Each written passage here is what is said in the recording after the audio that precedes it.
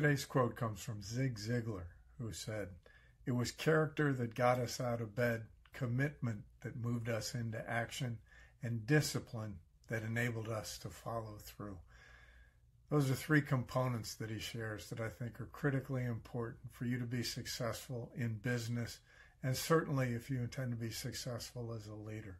Character, commitment, and discipline. It is the character to get you out of bed, to get you hustling after your goals. Commitment to those goals, to your team to take the action, and then discipline to take those actions, whatever is necessary, hour after hour and day after day. So character, commitment, and discipline, three necessary components for your success.